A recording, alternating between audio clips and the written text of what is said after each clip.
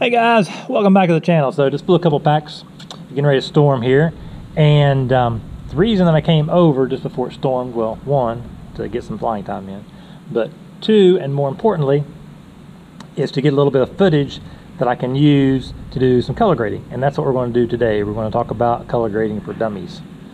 And I'm a dummy.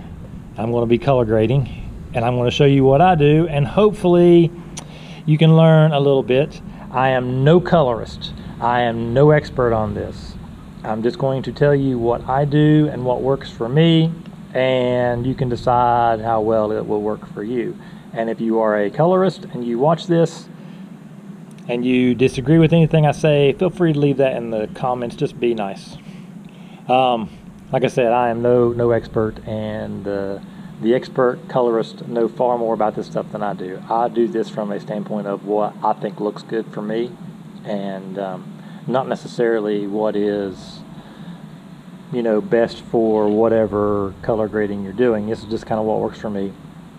I've done coloring and changing and all that kind of stuff for a while now, and I never was really happy with the results that I was getting.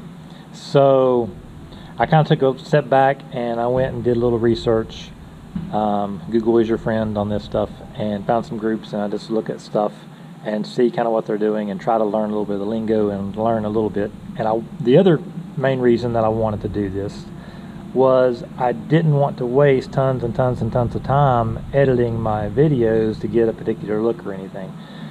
Used to spend tons and tons of time and never was happy with it. I just spent a ton of time and never was really happy with the results I was getting. So I wanted something I could do, something simple, get something out there and be happy with it. You know, so the first thing I want to talk about, I guess there's a couple of terms that we need to know, and then we'll get into doing the coloring here. We'll leave from here. I'll go back to the house, and we'll do some coloring on the computer, and you can kind of see how this stuff works, and you can see the workflow that I do with this. So three main terms we want to talk about today.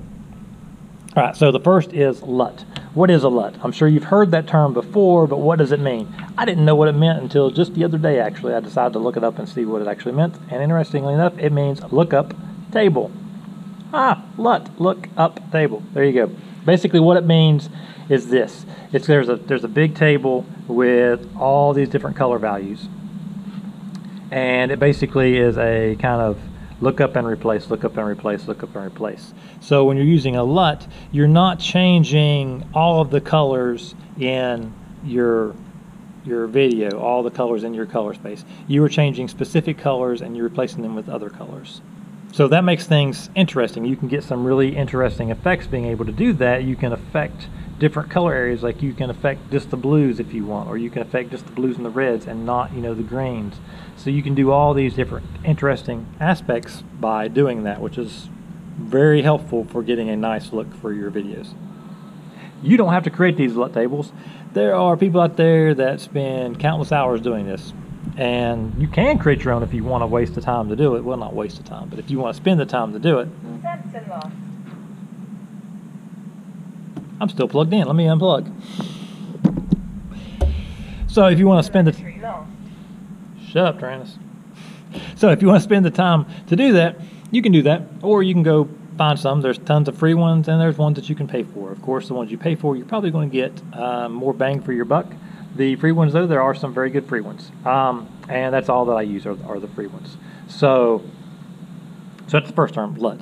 The next term is log file. So log is short for logarithmic, and basically what this means is you want your footage to be in as natural and as wide of dynamic range as you can get it, because that makes it easier to do color grading. So what logarithmic is a format that allows you to have a very wide dynamic range in your file, so that you have as much control as possible, and the color saturation is very, very flat, so that there's very little, if any, processing that is being done to the images that your camera is gathering for the video. Now, every camera handles this differently. Some do it far better than others.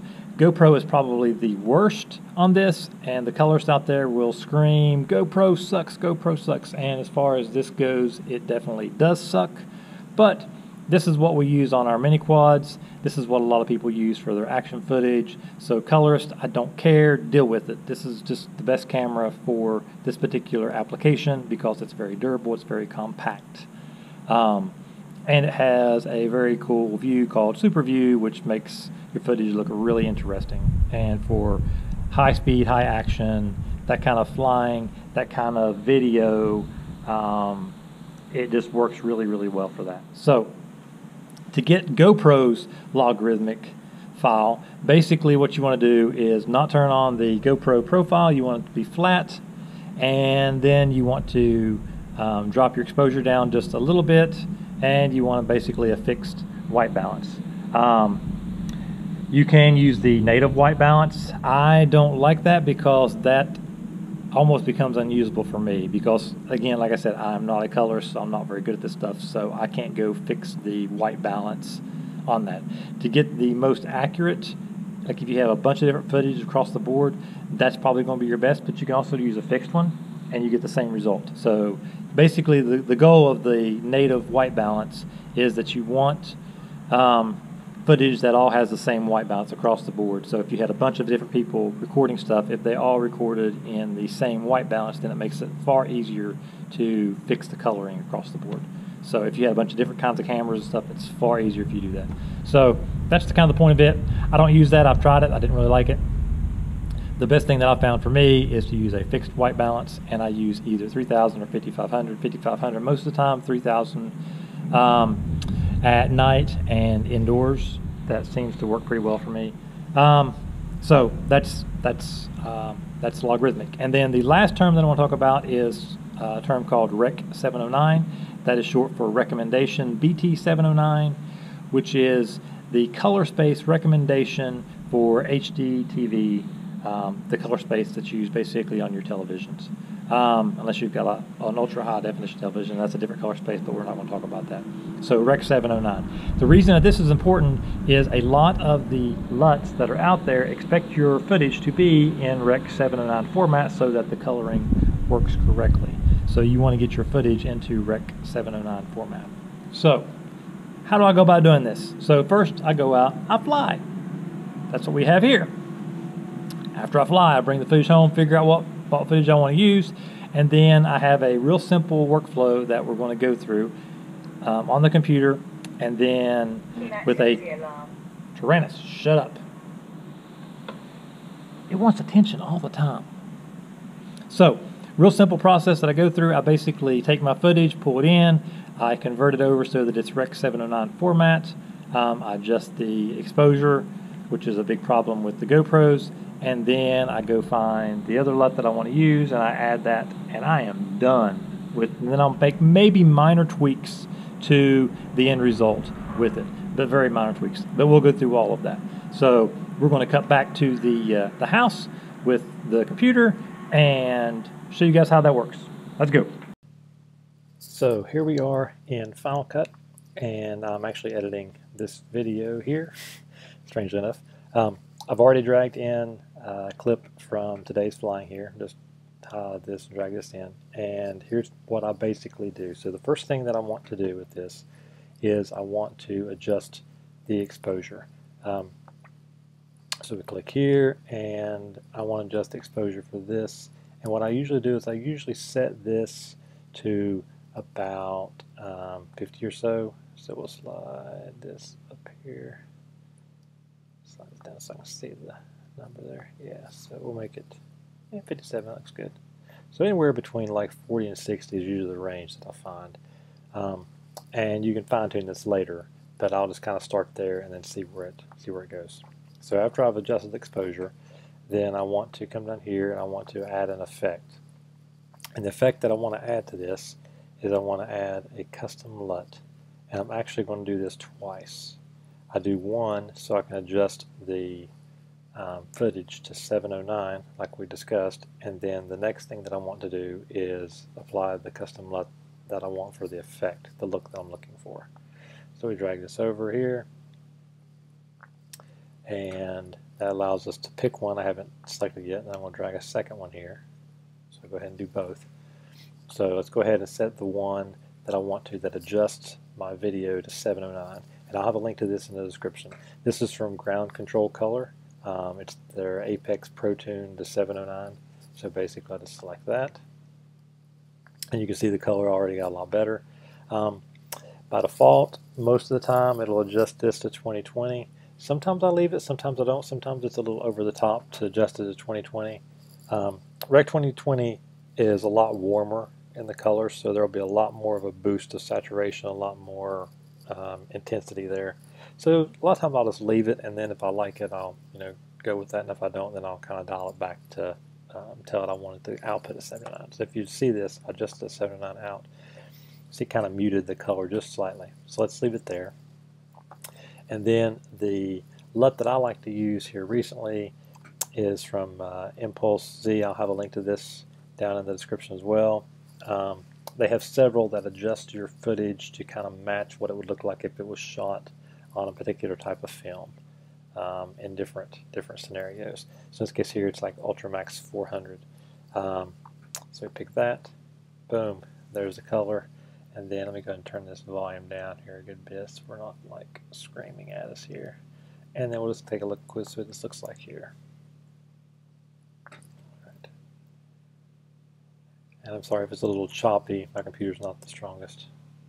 So you can see it's a little bit bright on some of the yellows there. See, these yellows are a little bit intense. But it's not too bad. That could be from the exposure adjustment.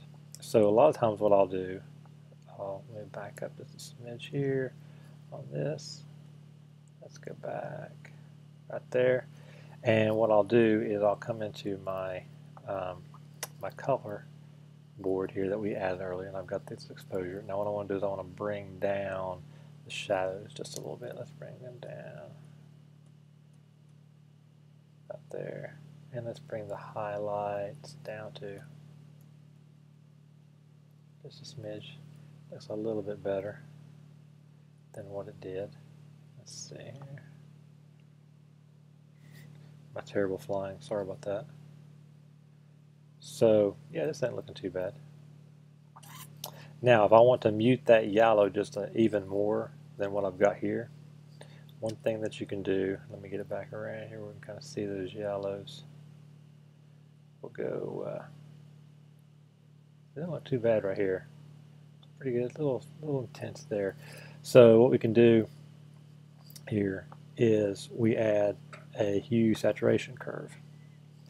And we are going to pick our color that we want here. We want to be in the yellows here. And we want to, somewhere toward the top here, we want to bring that down. So I click here in the middle. It's going to separate the section. We're going to bring the top down, saturation a bit.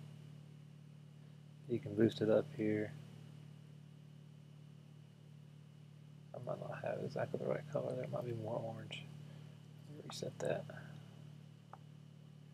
So let's try orange. See if it's more in the orange range. Maybe it's down here. Yeah, there it is. Let's mute this down just a bit. So you can bring it up. Let's bring it down just a little bit. There we go. And then see what that looks like now. Yeah, that's not too bad. Ooh, a little bright there. So let's add one more of these.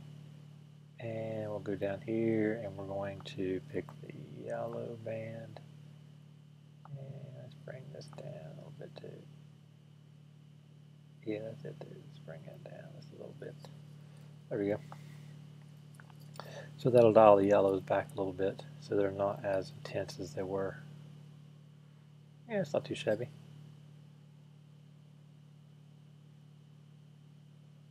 Now the only other thing I might do here is I might go in and let's add another color board here. And the reason I didn't do the other one is, yeah, that's that color board here. The reason I didn't do the other one is I want to leave it alone. I want to add a second one, and we're going to add this down after applying the LUTs. So the first one we added before the LUTs, and this one we're going to add after the LUTs. And so what I want to do is I want to adjust the contrast on this. So we will bring the blacks down, and that'll kind of darken that up a little bit. I want to bring the highlights up a little bit. Do I like them down or up? I think I like them down a little bit, so take the edge off that just a little bit. And then the overall saturation, let's go up just a smidgen. There we go. That's what that looks like.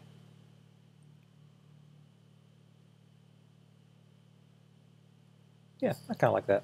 So that's basically all there is to it. That's basically all that I ever do. This footage isn't the best, and the color is not the best here.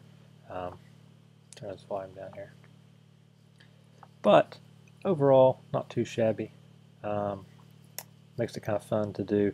The overcast days are some of the trickiest days in the world to get a real nice color out of, and it depends on your environment. You know, the gray days are a little tricky. Sometimes you can get some real nice color out of them, sometimes not. Usually you want a little more contrast, but you want to usually not boost your highlights so you get a lot of that cloud. You know, those gray clouds, to be able to see all the differentiation in them. Kind of helps. But anyways, hope you guys enjoyed this, and if you got any more questions, just let me know, and I will try to do my best to answer those. So let's just kind of recap here. So first thing that I did was I added a color board. And again, this is in Final Cut. If you've got a different editor, it'll be different from this, but they all have similar features. Basically what you want to do is you want to adjust your exposure. You want to bring up the midtones up, because the GoPro really kind of really underexposes those midtones. But I found if you boost the midtones, it really helps. So after you adjust your base exposure, and like I said, I do like 40 to 60 here in Final Cut, and your mileage may vary with other editors. But after I do that, apply the LUT to convert my footage from the GoPro RAW to GoPro, not RAW, but the GoPro log footage.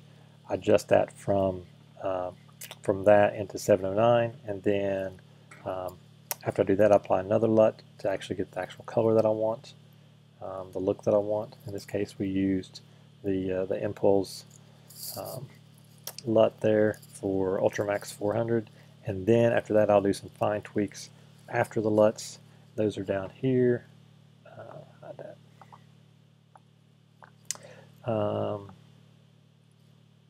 There we go.